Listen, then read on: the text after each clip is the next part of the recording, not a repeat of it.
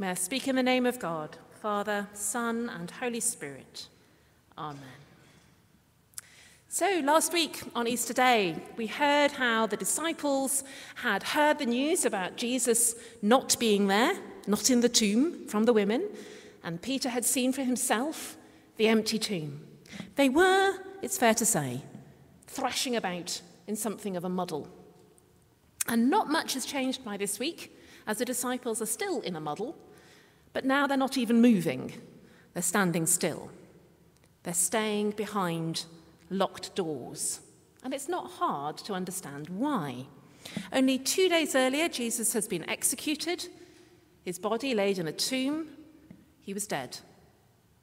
Their movement was over, with all its hopes and dreams. The disciples were numb. But then, the first Easter morning, the news began to spread, astonishing news, that Jesus was alive.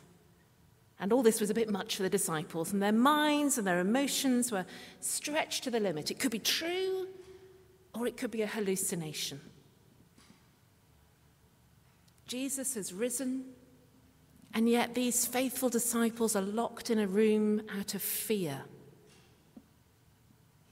Now we can understand their fear. The Romans had executed Jesus, had wanted him blotted out, and yet here he was again. To openly proclaim this return was to risk bringing unwanted and possibly violent attention to themselves.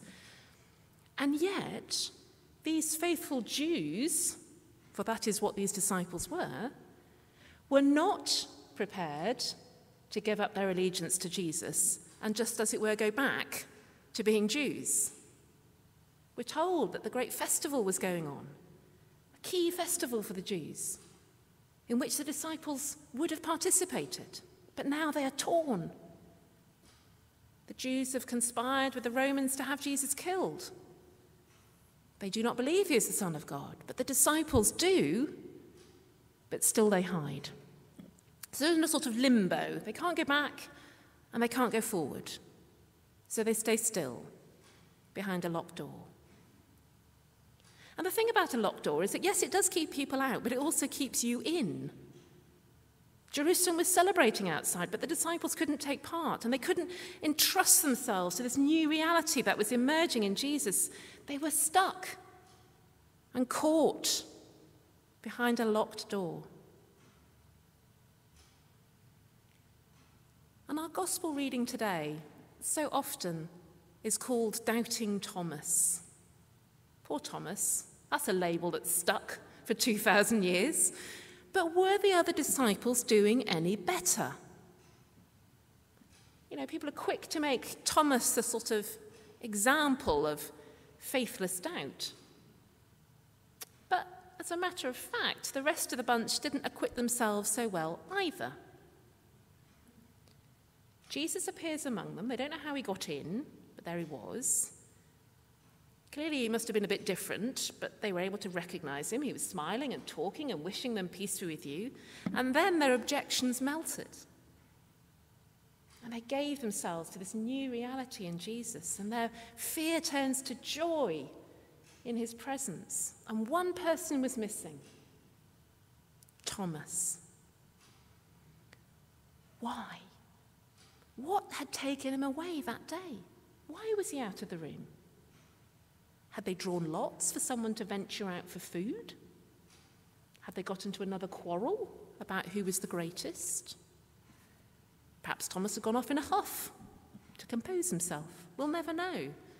But we know that these first Christians were very, very human. So anything we might think could be the case could possibly be the case. You know, imagine if you'd missed one Sunday and coming in and everybody going, "You'll never guess who turned up when you weren't here." You know, the disciples tried to convince him, "We have seen the Lord." You'd be going, no. And Thomas didn't believe it either. He said, no. I'm going to have to see the marks. I'm going to have to put my finger in. It's going to have to be very real for me to believe that. And he has to wait a week. That must have been a week, mustn't it? But he gets the proof he wants. And the thing I like about Thomas is that he waits that week. He sticks with it. He perseveres. He sticks around. Well, even with his doubts, he stays. Whatever had taken him away from the community, he came back. And one of Thomas's great virtues was that he absolutely refused to say he believed in something when he didn't necessarily. That he wasn't prepared to say that he understood something when he didn't understand. There's an uncompromising honesty about Thomas. He would never hide his doubts by pretending they didn't exist. And Jesus comes again, and Thomas is there. And he says, come on then. If that's what you need to do, come on, stick your fingers in. And I believe that Thomas doesn't. It's like he forgets his own ultimatum. Seeing Jesus is enough. Because even if he touches the wounds, he still has to make a response. Touching or not touching, it boils down to faith. And he exclaims, "My Lord and my God," his profession of faith. And Jesus' response to Thomas is in the form of a beatitude, a blessing. He says, it's good that you believe because you've seen me, Thomas. Blessed are those who have not seen and believe. And like all the Beatitudes, this one turns conventional wisdom on its head. We'd say, blessed are those who've seen and believed, but not Jesus, because for Jesus, believing comes first. Believing leads to seeing. Believing leads to blessing. And it makes sense if you think about it. Some things in life you do get proof for, but not everything, and not the most important things. If you start a new marriage or a new career, you don't get to see into the future as to how it will work out. You have to believe that it will. And as you live in the new reality, over time, the proof begins to appear. The believing comes first. And Jesus says our life with God is like this. Belief comes first, and as we believe, the proof slowly begins to appear and bloom as our life is lived. At bottom, it's still a belief. But it's a reasonable belief. You don't have to take your brain out of your head to believe it. We don't get the same evidence that Thomas got. We get different evidence. But even Thomas could have still doubted with all that evidence in front of him. He could have doubted his own sanity. He chose to believe. We choose to believe. And Jesus says, in believing, we are blessed.